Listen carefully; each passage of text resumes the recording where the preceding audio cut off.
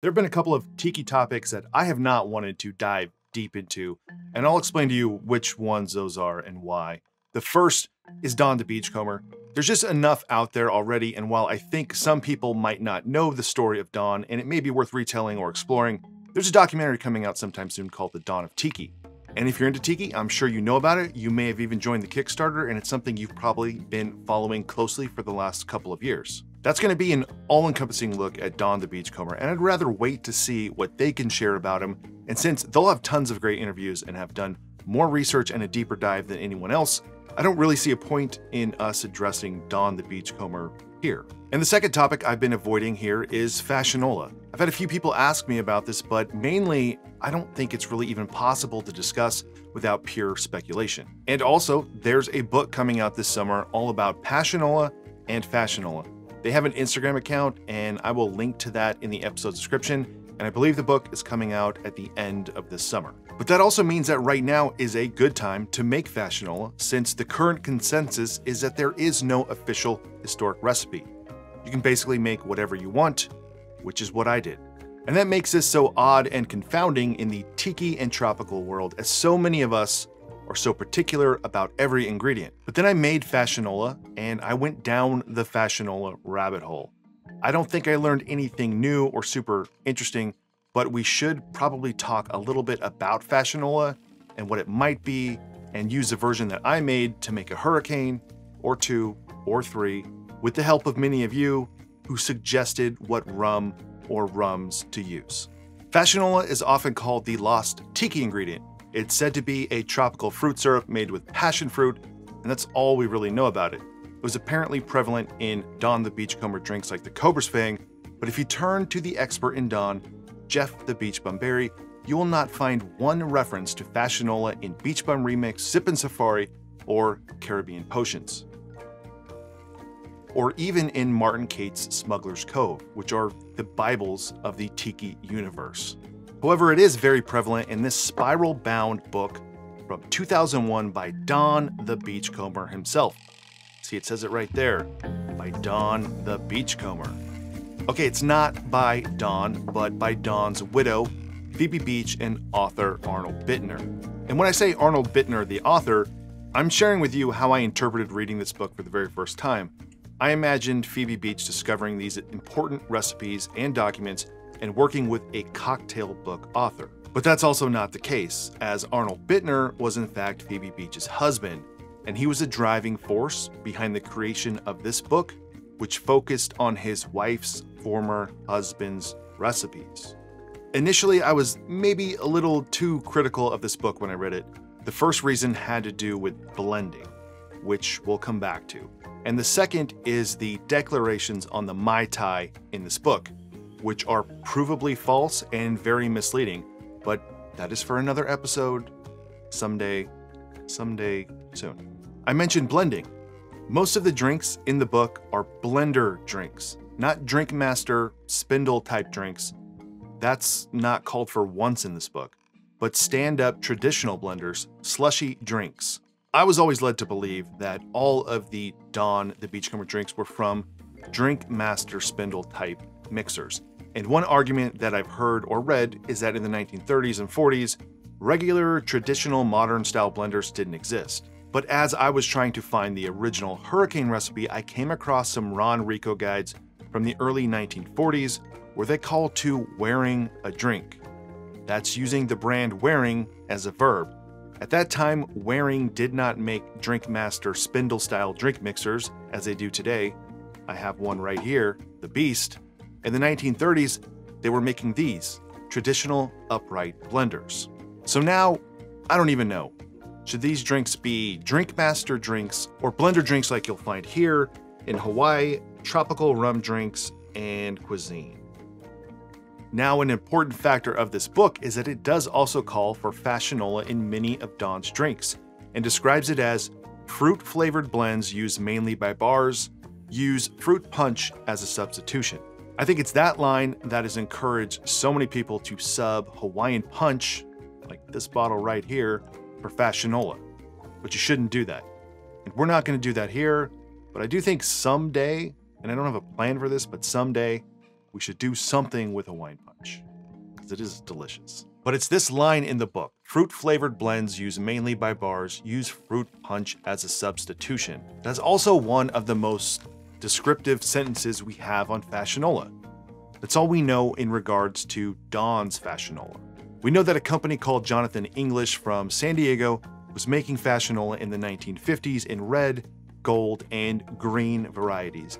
It's possible that they invented Fassionola, or at least Fassionola as a name. And this is all speculation and things that I am hoping get cleared up by the Fassionola book. There are interviews out there with Jeff Berry where he said he's tried one of these older Fassionola recipes and it was unremarkable. In the 1972 Bartender's Guide by Trader Vic, he defines Fassionola as non-alcoholic syrup made from passion fruit. Comes in 3 colors: red, green, and natural. Natural, one would assume, would be gold or orange. It would also be reasonable to say that he is referring to the Jonathan English brand, but we don't know. What we do know for certain is that as early as 1929, soda fountains were serving drinks using Fassionola, which I believe was just passion fruit syrup, a new and exotic ingredient for that time. I've seen Don Beach get a lot of credit online for creating Fassionola since he was from New Orleans, but Fassionola predates his restaurants. The Ola in Fassionola may very well be because of New Orleans, but that I also do not know, and I don't even know when people started saying Nola. I recently found a bottle of Fassionola from Cocktail & Sons, and it is great. It is what inspired me to make my own, which I have right here, and what I want to use to make an original hurricane. And as everyone knows, Pat O'Brien's in New Orleans is famous for being the birthplace of the hurricane.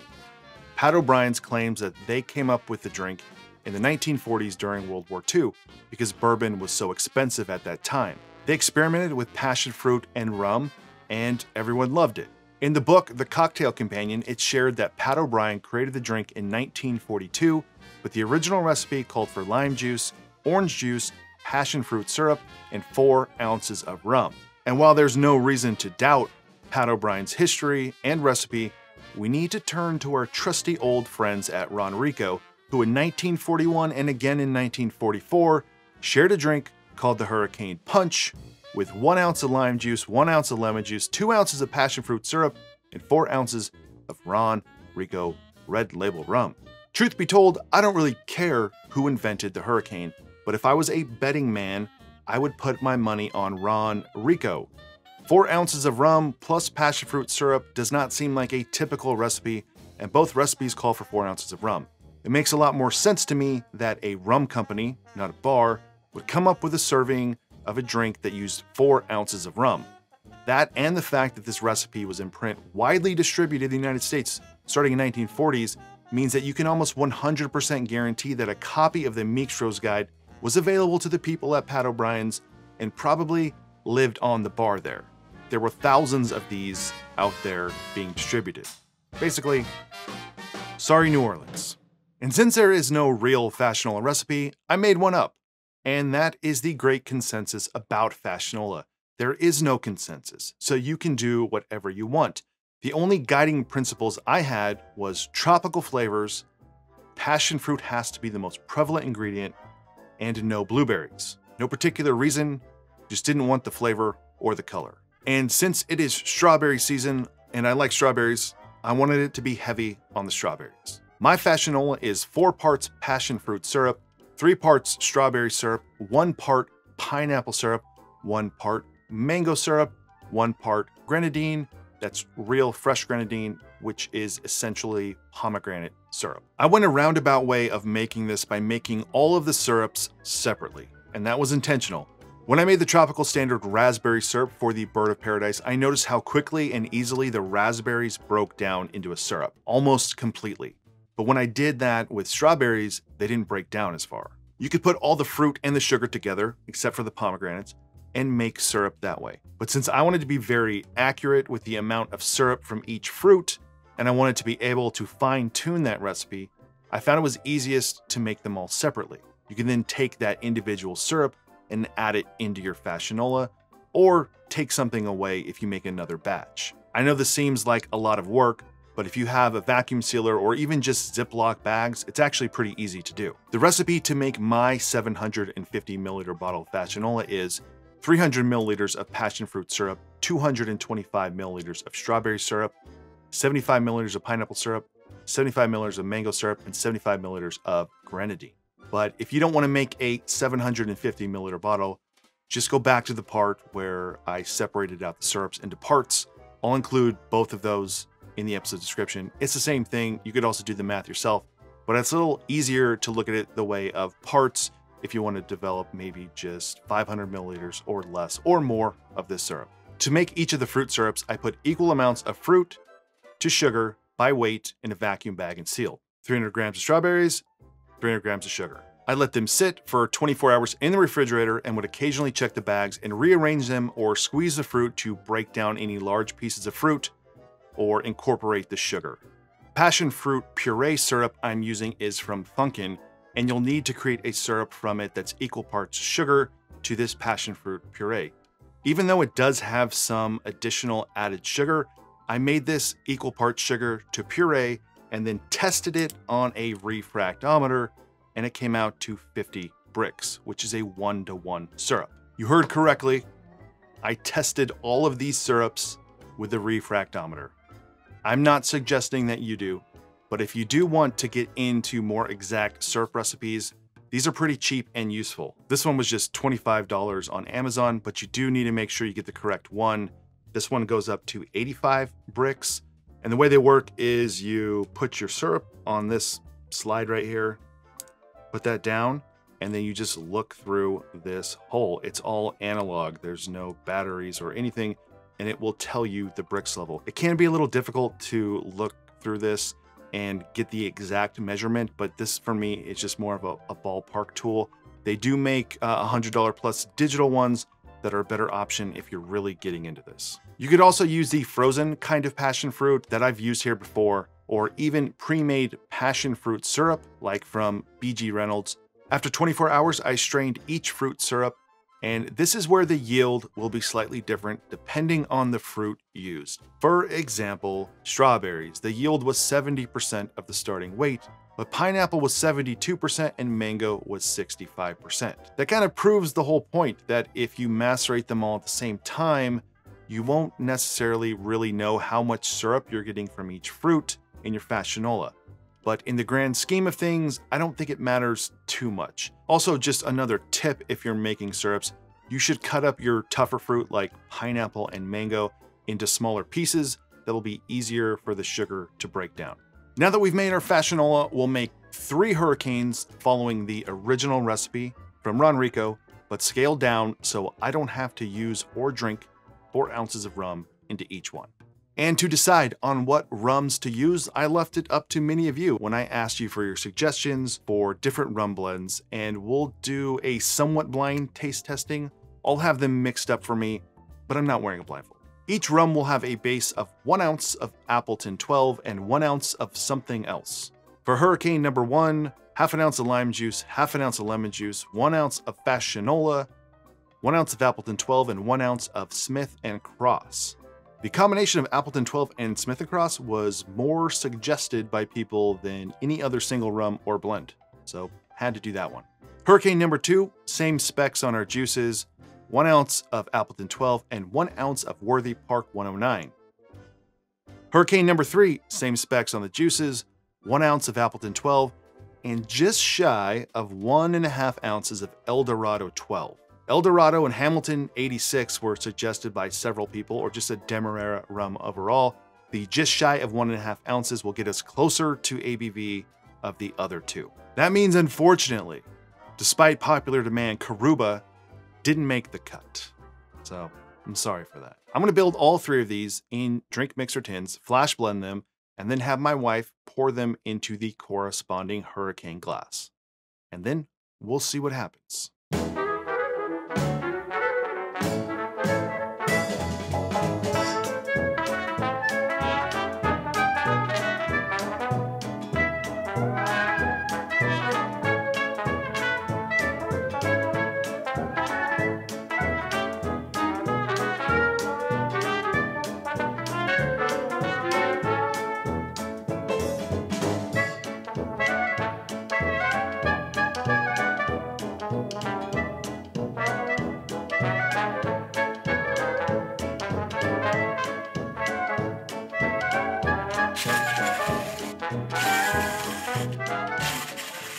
All right, the deed is done. I had my wife pour into each one of these. I don't know which one is which.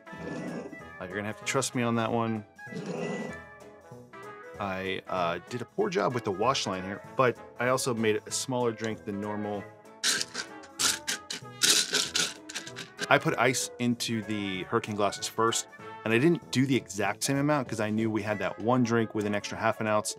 I didn't know which glass was which or which tin was getting poured to which glass, so it kind of helps to not really be able to tell.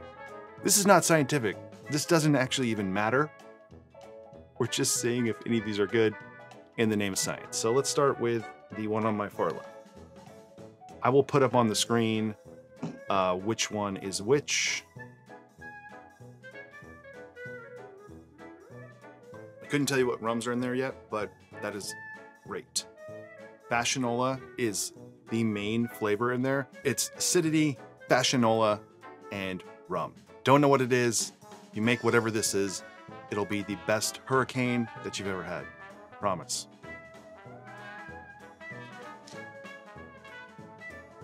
All right, this is the funkiest one by far. I'm guessing Smith & Cross. Good, but the least interesting. This one tastes like a little bit hotter, a little more ABV in this one, but I don't know. All right, Hurricane 1 was Smith & Cross. I think that this is it, so I'm bringing this one over here. This is the first one I tried. I think that's 109. And I think this one is the one with El Dorado. These two are very similar. I'm gonna say this is Smith & Cross, which means this one needs to be number 1, which it is. We did it. All right, this one I think is 109. That means this is number 3, baby. All right, I was pretending like I didn't care, but I did want to get this right. So many other things people are saying, you should blind taste test them. Well, I just did. So leave me alone. Not the most difficult comparison here. Smith & Cross, far different than the other rums. I'm a little surprised that the one with El Dorado didn't come through more. I think each one of these is good.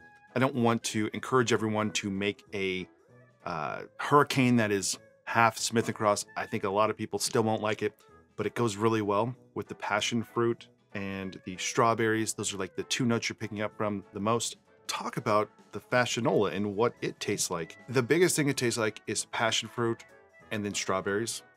No shit. But there's a small amount of grenadine in here, and the grenadine is more prevalent than the pineapple or the mango. So that's something, if you were gonna make this, be maybe a little more cautious with your grenadine if you're worried that it's gonna overpower things. I really do believe that taste is subjective, and when people say things like they want to use, you know, Captain Morgan rum, I say go for it. Do whatever you want, whatever you like. I don't like to be declarative with things being the best versions of things or, you know, the only way you should make something. But I will tell you that this is the best hurricane that you will ever have. And I encourage you to make a Fassionola and change the recipe, modify it to what you like the most. This comes through these drinks, and it is like a shining star of these 3 drinks. And thank you to everyone out there that contributed to the request I had on Instagram and on YouTube about what rums you use. It was super cool to see people give their opinions about what rums to use. And there were a bunch that I didn't do because I didn't want to make 10 of these, but Appleton 12 is my favorite rum. I really just like using it in whatever I can as a base rum, having 1 ounce of it in each of these, and then using the rums that you suggested. It's great. Someone needs to do this with Karuba, and let me know how it goes. All right, that's it for this one. I'm Derek, this is Make and Drink. If you enjoyed this video, if you liked the video, give it a like below. Consider subscribing to the channel, and I will see you on the next video.